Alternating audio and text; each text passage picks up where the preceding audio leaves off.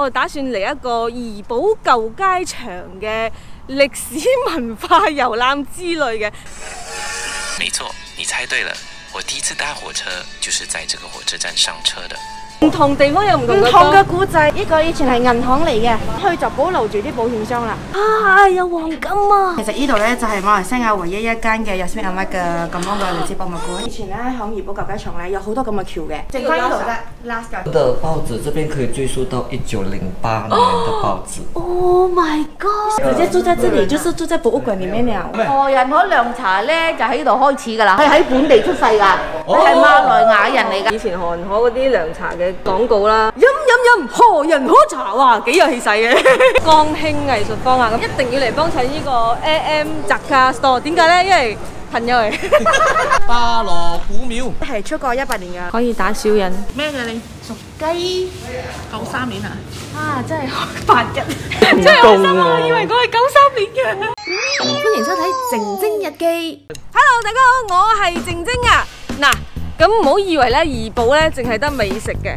咁啊，怡保都有好多具有呢個歷史文化氣息嘅建築物嘅，例如而家我身處嘅呢個怡保火車站咧，佢都有成100幾年歷史啦。如果你喺其他地方嚟嘅朋友咧，都不妨可以嘗試去搭火車，然之後可以嚟到怡保，因為成個路途嗰個過程、個風景其實同 highway 好唔同嘅，你會見到啲湖泊啊，或者有啲田園咁樣嘅。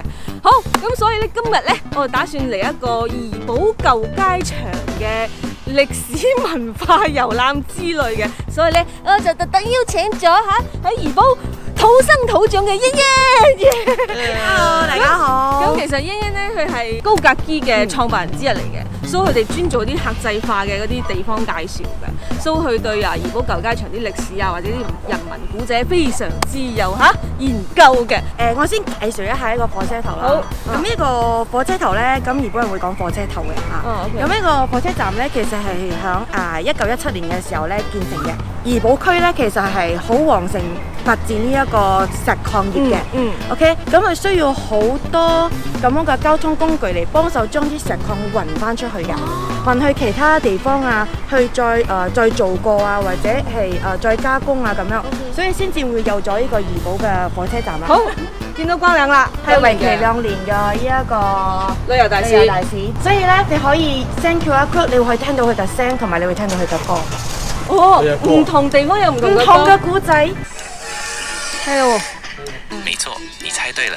我第一次搭火車就是在這個火車站上車的。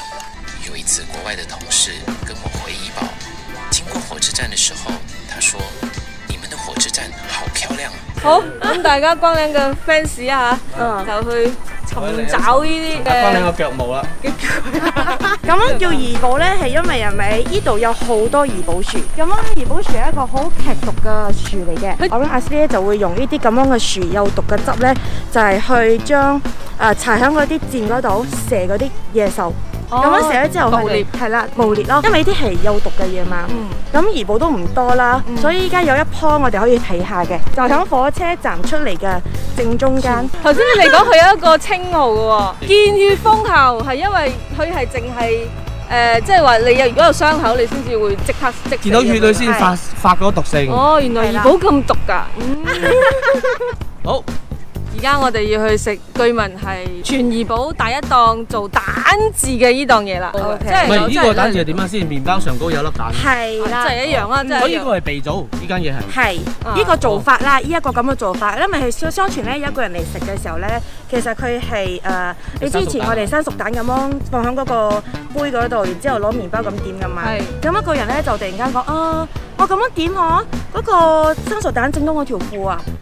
係啊，真係好不可思議。跟住同人啲講，不如你幫我切開佢啦，切開之後將個蛋擠上去啦，咁我形成咗蛋治噶咯喎。咁唔知點解，即係慢慢就變成咗一個民間嘅需求嘅演變。係啦，呢個係怡保嘅特色咯。所以我哋而家可以試下。唔該你啊！啱啱就第一檔出現。係啦，然之後你睇到，甚至乎係嗰啲馬來同胞咧，佢都會嚟。馬來人度咧。係啦，特登嚟呢度。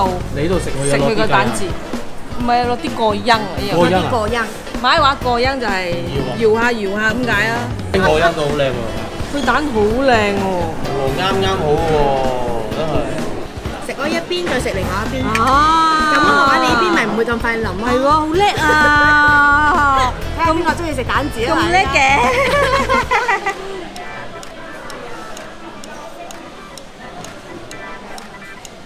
佢麵包好厚啊！嗯，呢個係海南麵包自己切嘅。佢嘅牛油真係好香啊！真係唔同啲。喂，你就慢慢食入去咧，越食咧嗰個麵包啊點講啊，香味嘅喎。好特別嘅香味。哦，真係唔同一般嘅普通麵包喎。其實講真啦，怡保嘅蛋治都好食㗎，怡保嘅蛋治。不過呢個贏少少，我覺得贏在佢嘅牛油。好食，佢係咪個麵包比較乾身咯，然之後好厚啊。蘇你煎蛋係咪？就算你煎咗蛋啦，你都唔會整到，因為平時嗰啲啊會淋晒。會淋晒㗎嘛，呢個唔會咯。佢仲可以食到嗰個脆口嘅感覺嘅麵包，然之後食到尾係咪？佢仲有一種牛油嘅鹹香味。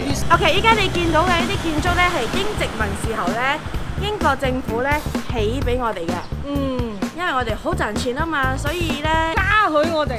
Yes， 真係㗎！英殖民統治過個地方啦，即係佢哋攞嚟做市中心咧，佢有一個共通點嘅，就係會一個大草場，我哋都有一個大草場啊嘛。係。咁大草場邊皮咧就係行政嘅嘢，甚至係加埋佢娛樂嘅地方都喺嗰度嘅，所以佢會有就好似我哋吉隆坡一個大鐘樓咁樣。係啦，咁大發現。咁樣咧，呢度咧呢兩間咧，其實我哋就係怡保舊街仲好出名嘅間諜屋。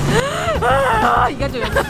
依家冇咗啦，當然，因為呢個咧其實係當年嘅時候咧，日本人嚟到，咁樣佢未攻打我哋國家之前咧，佢係派間諜入嚟收集資料噶嘛，所以佢哋就響呢度咧落腳，咁做開啲咩咧？就係經營呢一個派州館、州商館。哦，即係以前就扮影相。係啦，扮影相啊！咁樣啲人嚟攞嚟洗下相啊，或者佢出去影下相啊，咁樣佢又可以收到啲風。影相之後可以收集資料。咁依家咧，其實佢經過好多手咧，都係做下啲食啊餐廳啦。不過依家餐廳咧就頂唔順，喺 MCO 期間就閂門啦。依家我哋去嗰個書店。書店有咩特別？嚇！呢個以前係銀行嚟嘅。好耐以前嘅銀行嚟。好耐以前。之前係銀行，跟住佢就變咗書店啦。咁樣銀行嘅下邊底層咧，其實係保險箱嘅地方。咁佢就保留住啲保險箱啦。哇！保險庫啊！保險庫啊！跟住仲有佢個保險箱，呢啲係空噶啦，開司啲係空嘅。啊，有黃金啊！呢啲咧就但係冇鎖匙，哇，好有 feel 嘅。嚟影相，係真係適合影相啊！嗱，你去影。哦，有啲真係未開到喎。係好多未開到㗎。我哋有啲電影界嘅人介紹俾我知啦。電影界嘅人嚟，電影界人。咁阿媽咧，我哋咪嚟 share 好出名。國寶級導演咯。國寶級導演，好多啲 Petronas 嗰啲廣告咧，都係由佢嚟。係啊，以前好感人嗰啲啊，嗰啲過年啊。Shoplex 啊，大家應該聽過咯。其實呢度咧就係馬來西亞唯一一間嘅日式阿媽嘅咁樣嘅歷史博物館。咁點解佢要 setting 響呢個怡保咧？因為佢有好多電影嘅取景咧，都係響怡保度取景。佢好中意怡保。呢度嘅管理員佢講好多嗰啲，頭先我哋一嚟咧，佢以為我哋問我哋係咪日本人嚟嘅。咁好多啲日本嘅 fans 咧，特登嚟呢度咧嚟去睇雅斯米阿媽嘅呢個博物館咯。商業同埋嗰個歷史混合咯，呢樣。係，所以其實怡保需要更加多咁樣嘅地方，即係響創新嘅時候，但係你都同時保留佢舊有嘅特色。見到一個網紅我呢度就到咗啲後巷。江興廣場。啊，江興廣場。響原有嘅嘢上面會做一啲調整啊，或者係收拾一下，即係呢一個設計響呢一個Sekeping呢度嘅咧，江興Sekeping咧，佢唔會去破壞，所以你見到呢度擺檔一陣，我哋會睇到係咪？佢哋係唔可以有招牌釘嘅，即係佢唔可以有嗰啲螺絲啊破壞呢個地下或者係佢嘅招牌建築嗰啲嘢。清靜呢度咧就係江興藝術坊啊，咁呢度咧就好多啲藝術品賣啱。知但你咧一定要嚟幫襯呢個 AM zakka store， 點解咧？因為朋友嚟，佢係陰小姑婆咯，喂！你啲咁舊嘅橋想呃我兩我啊？你慳啲啦！呢度有啲 fans。咦，好靚嘅冇啊？呢條 recycle 嘅 mask 嚟嘅。唔係 recycle，布咯，你即係可重複使用，就唔係 recycle 啦。可以擠嘢，擠嗰啲濾網。係，你呢度你有個貨嘅啦。你擠濾網進去啊？嗯。你而家咪唔係話興啦，即係濾網喺邊度買啊？個濾網咧，我哋係用 bamboo tissue， 咁你都可以喺網上嗰度買佢嘅濾紙咯。咁我哋係做主要係 mask 啦，跟住呢度有 filter bucket 啦，跟住我哋有分呢個 size 啦。咁最大咧係去到大人嘅 L size 啦，係咁啦。哦，係，而且係應該係 customize 㗎，即係全部都獨一無二嘅。獨一無二係，我哋盡量每個布都有俾佢唔同嘅排法咯。即使你支持環保之餘，你用呢啲所謂嘅 fabric mask， 咁你都可以有唔同嘅 style。可以上佢哋嘅 Facebook 網站係都得，就 zakka store 係啦，會喺度。即係 7 單我媽咪嘅Instagram 嗰度買。冇錯，係你阿媽織嘅係咪？係啦，呢啲啊，係啦，所有呢啲布嘅咧，呢啲啊，我都曾經有過㗎，媽咪直頭現場整俾我。呢個啦係我哋嘅新作品啦。咁呢個咧就唔係我做嘅，而係我家姐喺 MCO 嘅期間啦。咁因為有時間啊嘛，所以佢哋就研究咗嗰個銀色點樣可以做到呢個效果。咁我哋希望人哋嚟到怡保都可以帶到一啲比較有怡保特色嘅紀念品翻去啦。都係你阿姐做嘅。我家姐，所以有請我家姐。係攞嚟做咩嘅可以？阿石，你可以當呢個係planter， 可以種嘢落去。然後另外一個我哋好中意海洋系嘅，就做開一咁樣嘅啫喱。好似水母係啊！呢個係空氣草嚟㗎嘛？空氣草係 air plant。然後呢個咧，你可以upside down 嘅 display 比較靚用啦，人哋掛喺你度。我有設計。係啦，然之後佢個 colour 係比較 mossy green 啦，就係嗰啲青苔咁嘅 colour， 同埋好靚嘅藍，好 rustic 嘅藍啦，就咁樣啦。包埋。包埋啊！幾錢啊咁啊？49。49啊！好靚喎！呢波嘢其實都呢啲好容易養嘅，知冇？唔使放水咩都唔使。係啦，你只要噴下水咁。靠空氣就得㗎啦。佢得一隻嘅喎，所以全部都係限量㗎。呢個做咩？比較限量啲，就係用緊一啲原料材料係比較接近我哋㗎啦，例如紙咯，紙係其中一個咯。其次就係玻璃樽。你呢個咁樣嘅，我哋係用一個whisky 嘅樽。原本係樽嚟嘅，係佢係 whisky 嘅樽，等我哋再用 mixture of paper 去 cover 佢咧。嗰時 recycle 再創作嘅一個，呢個都係石頭嚟，唔係紙嚟嘅，齋紙啊，係紙嚟嘅紙整。我哋自己 mixture，然之後嗰啲木葉變成石頭。幾靚啊！好輕嘅咧。係咯。點解講比較 sustainable？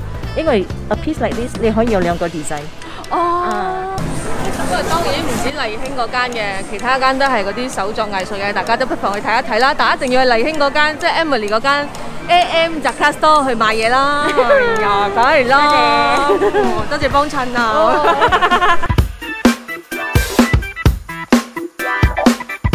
係遊客嚟到都會去嘅國慶茶餐室，有歷史。係啦，唔使我點介紹啊？沙爹。有咩嘢？雞肉、豬肉？腸啊！五寸雞。五寸雞，五寸豬肉啊！得，你坐。坐。我有五寸。睇你個腸。好正喎！好食嘅，爽脆啊！因為沙爹係馬拉人嘅。係啊。唐人整嘅先會有豬肉。係啊，呢個豬腸真係好食嘅，好爽脆嘅。豬潤我唔食㗎啦，嗱你食啊！哇，豬潤我都食唔得多咯喎。我哋唔行二奶行係咪？係啦。我哋唔愛做死遊客嚟，唔好大聲。通常遊客咧，即係講真啦，即係依一區都係因為二奶巷所以爆起嚟嘅。所以而家我哋行咩？我哋行三奶巷，係嘛？三奶巷。以前佢同我講，二奶巷係好多二奶住嘅地方。正統啲嘅講法。正統啲嘅講法咧，就係姚德勝先生，就係嗰時我哋呢度嘅一個財主啦。咁佢就幫手政府咧起咗當時嘅新街場，係一個好有規劃嘅一個城市起建築嘅人啦。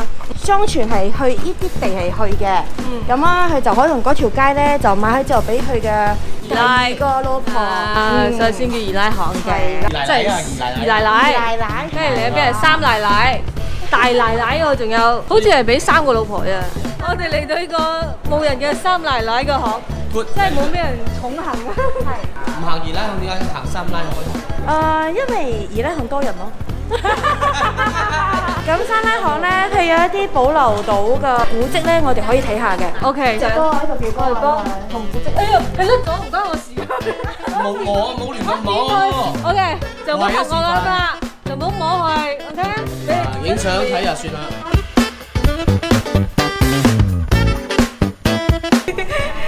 影相啊？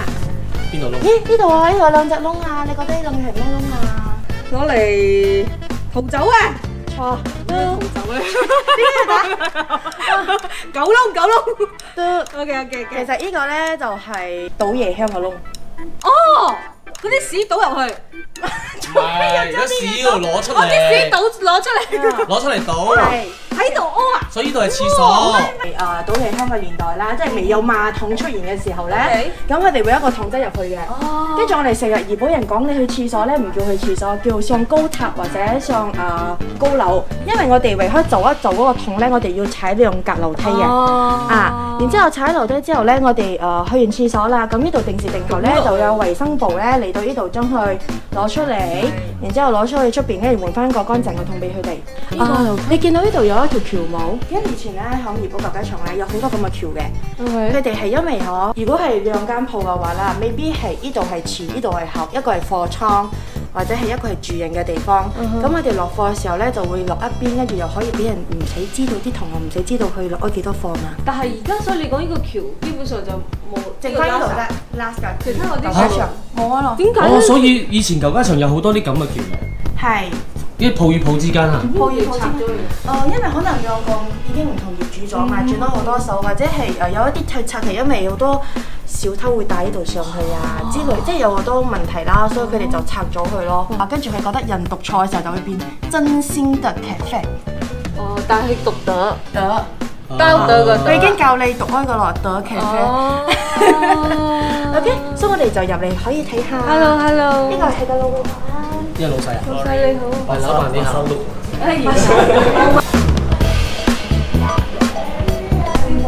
哇！入嚟好香嘅 cake 味喎。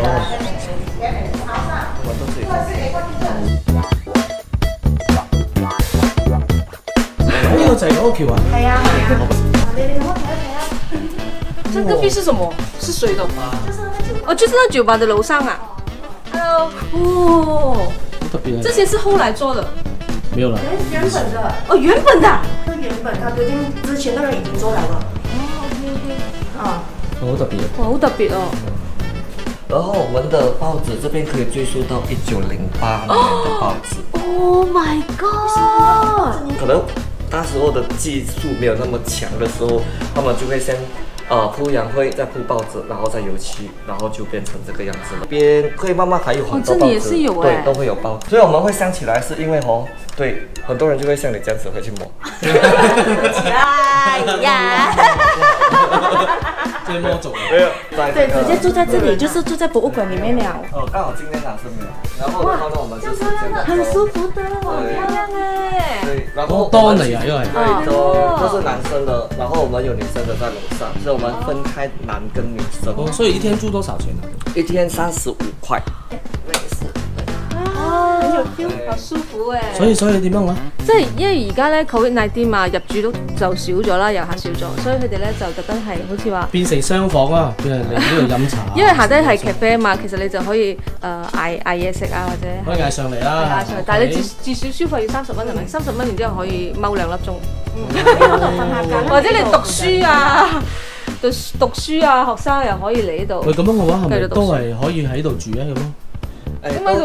同時的話呢，就是如果我們有住客在這邊的話，我們就不會開放了嘛。對，因為就很尷尬。對呀，對呀。住客一開門，大家都在喝水。繼續啦。在逆境之中啊。生存啊，轉啊。係啦，轉啦，厲害轉。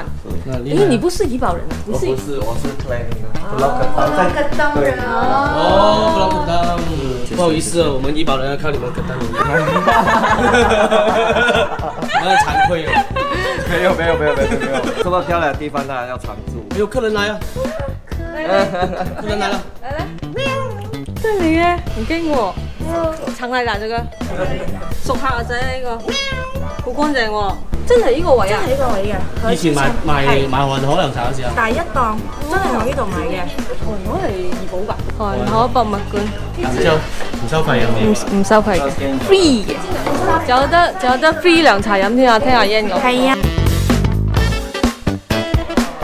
Hello， 嗨！哦，都係怡保人嚟嘅。呢個怡保，呢個沙巴，呢個安順，佢冇嗰個白山。佢冇外客嚟，佢哋唔識嚟嘅。我哋怡保人頭一次嚟。我係外邊嘅人帶怡保人嚟玩係嘛？啱啦。聽過我哋個何人可涼茶嘅啊？梗係有啦，成日都飲啦。享譽全球啊！係啦，享譽全球啊！19年嘅歷史㗎啦，係博物館又開4年啫喎，為我哋嘅創辦人何繼昌博士而成立。何人可涼茶咧就喺呢度開始㗎啦，嗬！啊，咁啊故事就咁啊，1945年世界第2次大戰過後咧，阿何博士嚟到個鋪頭仔，要帶住一家人。嗰陣時細佬哥仲好細，樓上有7、8戶人家，佢係其中一戶啦。咁樣喺後邊廚房煮好茶，前頭騎樓就賣茶，生意非常好啊！唔使3年佢係賺到錢，佢係將個鋪頭賣開，所以而家做博物館紀念係好有意義嘅，講佢人生嘅奮鬥史㗎，佢點樣踩腳踏車穿過村埠各埠買嘅茶嘅，佢喺本地出世㗎，佢係馬來亞人嚟㗎，喺嘉地出世㗎。哦，只不過佢阿爸阿媽嚟到，爸爸就喺中國嚟啦，番禺嗰度嚟啦。呢個樓梯咧，因為有成100年歷史，所以為咗要保存佢咧，每一輪咧淨係可以一個人行上去啫，即係我上晒你先可以上。哦 ，OK 明白。而家你上啦。呢扎就係以前韓可嗰啲涼茶嘅廣告啦。咁你如果用華語讀咧就爭少少嘅，但係用廣東話讀咧就特別。你唔會讀演何人可茶啊嘛，你梗係講解暑清熱疏風消滯。飲何人可茶，哇幾有氣勢嘅！解釋俾你聽啊，金茶係28種草藥普洱茶葉嚟嘅，對抗熱氣好有效。比如講你生牙包啊、喉嚨痛啊、便秘呢啲啊，全部都係熱氣所引起嘅。而家我哋買嘅就係呢個配套啦，有一個樽嘅一個沖茶樽，沖茶壺，可以俾我睇下？啊可以，好靚嘅你睇。足過啦，跟住有一個好靚嘅環保袋，有一個好靚嘅環保袋，然之後呢個樽咧仲會俾埋呢個樽嘅衫仔啊，冇錯啦。咁就俾啲好靚啊！呢個咧招牌咧已經超過70年㗎啦。OK，咁樣咧係舊招牌嚟嘅，你睇到佢嘅名叫做尤振興啦。尤振興，跟住賣咩咧？堅果、藥材、岩茶同海味。翻嚟詳細講一下，堅果有啲咩？堅果、糖果，錯。京都嘅糖果，又唔係，係一啲醃製咗嘅嘢，即係過年我哋食嘅嘢，酸梅咁嘅嘢，酸梅啊，甜甜嘅嘢啊。OK，咁岩茶啲咩？岩茶食咗會生岩石嘅。唔係，法克係咩？我冇講粗口啊。法克。哦，法克。唔係。法克係咩意思？剪頭髮嘅。唔係，即係批發。專做批發嘅，即係佢除咗臉鬚，其實佢有做埋批發俾顧客，係啦。而家都係，而家都係，而家都係啊，而家都係啊，你入去睇下，入去問啦，老闆有，即係尤振興個名就係你阿爸，就佢爸個名啊。哦，唔係你諗住係咩咧？唔知喎。嗰度寫住堅果藥材、海味、岩茶。佢哋就問咩係岩茶啦。法客咧即係批發。係。咁啊岩茶嚟講咧，靚嘅茶葉咧喺中國咧，佢係生喺岩石嗰度嘅，所以叫做岩茶。嗰個係特等茶葉。如果你係靚嘅品種咧，都應該過千啊。過千係有1 kilo。1 kilo。如果係老嘅咧，都要幾多千嗰啲，唔好講啦嚇，嗰啲係收藏品咯。而家賣緊嘅咧，大概賣緊嘅都要成馬拉子1200到啦。高價嘅不過1 kg 都幾多下。飲唔起啊！時間咧，我可以沖一炮俾你試下。大家講一個位收翻100零蚊㗎。冇。呢一個係分享嘅。好茶分享俾同好。呢度成個 area 咧，我哋統稱去做鹹魚街。哦，專賣鹹魚嘅。唔係海味嗰啲嘢。海味啦，海產啦，乾㗎啦，OK。咁樣喺過年嘅時候咧，就呢度塞晒車嘅，因為咧就會有好多爸爸媽媽會嚟到呢度咧買海味啊買嘢啦，就係準備團圓飯嘅時候。到而家都係啦，係到依家都係好塞車嘅。所以賣個海味嗰啲都係靚嘢嚟。都係平靚正嘅地方。啱啦。鎮山師傅嚟啦。嗱，呢啲係講幾多年嘅？有分年份㗎。有分年份，好似酒咁樣㗎啦。呢個係大紅袍，呢個係咩？呢個係好香喎，好香啊！住呢個都水仙啦，水仙嚟㗎啦，水仙，好香啊！香咧，OK，撳翻落嚟，咁樣都係俾佢10秒鐘到啦。10秒鐘咧，我哋就可以斟出嚟啦。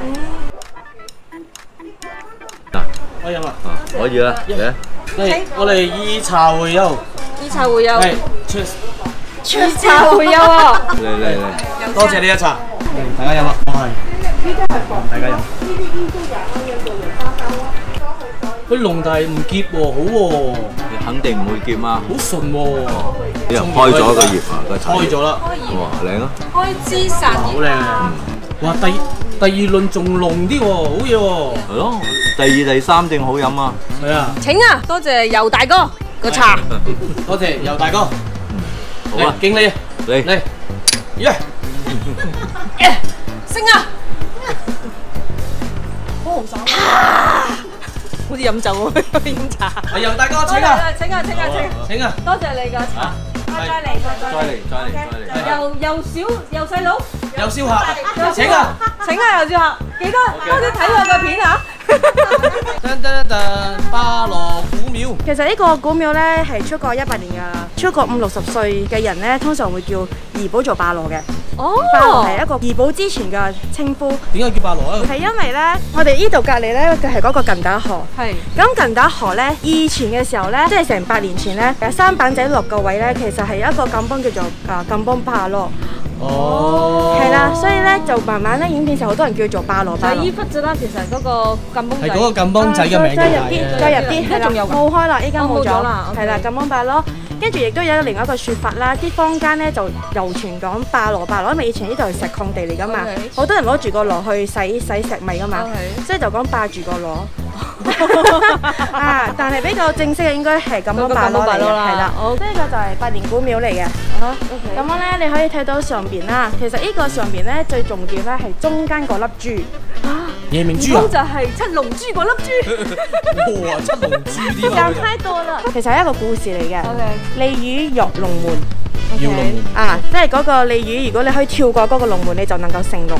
其實亦都係當時呢個社會咧，對嚟呢度採礦嘅人係咪有一個期望、一個希望，能夠可以喺度出人頭地、光宗耀祖，可以打小人，好有趣。跟住亮晶晶嘅晶。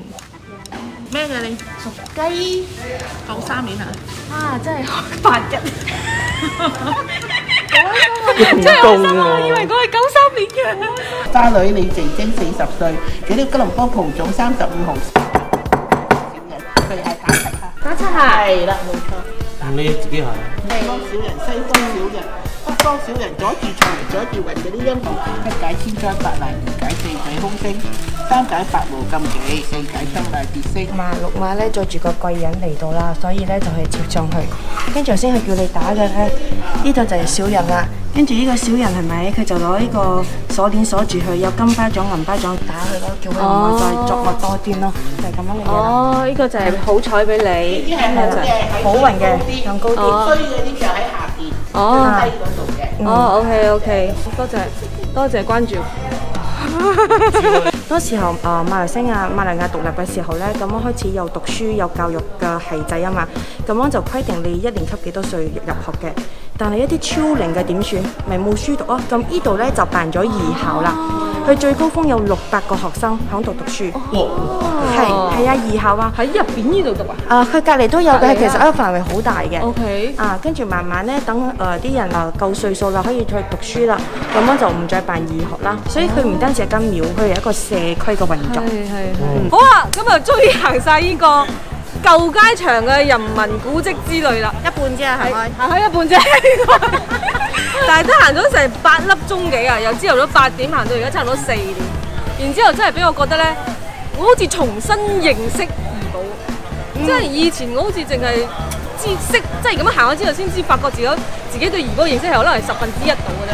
但係經過咁樣行一行，應該都有50%先啦，都差唔多。就係舊街場㗎。係咯，就係舊街場。怡保其他地方都未行。係咯，所以其實如果大家想去行一啲比較了解呢個地方嘅一啲 tour 咧，其實可以揾gokaki即係揾欣欣佢哋，佢幫你客製化一個專屬於你嘅行程，好似一個類型嘅都可以揾我哋都會做一個安排俾你哋。係，即係離開怡保舊街場啦，或者你想去啲小鎮啦，或者去下笨角島啊、安順啊，其實我哋都可能可以做到咁樣嘅嘢俾大家嘅。好，都大家記得嚇，揾下欣欣gokaki喺度。好打賞啦喂！冇錯啦，我哋嘅 YouTube 頻道咧，終於有資格開通呢個會員值啦，耶！咁大家如果覺得睇我哋嘅片咧，可以得到少少嘅歡樂嘅話咧，希望大家可以打賞嘅。咁打賞成為會員之後咧，可以得到咩着數咧？